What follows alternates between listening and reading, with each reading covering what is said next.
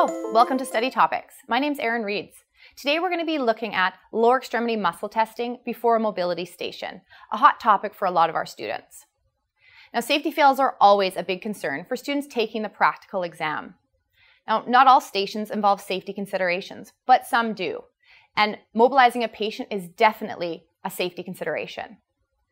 Now, there are some essential safety steps that need to be taken in order to effectively mobilize a patient on the exam. One of these steps involves strength testing their legs. Now, it's critical that students check their patient's leg strength prior to mobilizing them on the exam. And a question I am often asked is, when do I need to do this? Let's look at it now. You should strength test your patient's legs before mobilizing them in the following stations: a transfer station, a supine to stand station, an ambulation station, a gait assessment station, or a standing balance assessment station.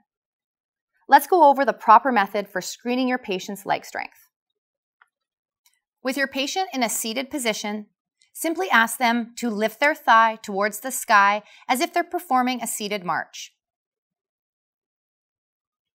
Ask them to perform this on both sides.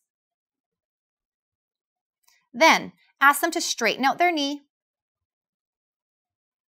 And again, ask them to perform this on both sides. What are we looking for? We're looking for grade 3 muscle strength. By being able to straighten their legs out against gravity, your patient is demonstrating to you that they have adequate strength to stand without additional support.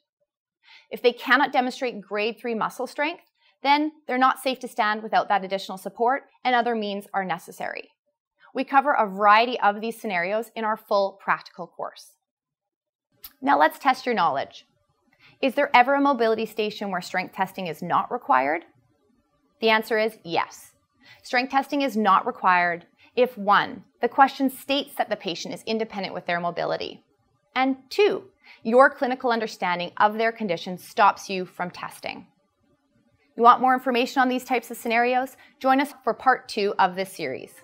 Thanks so much for listening.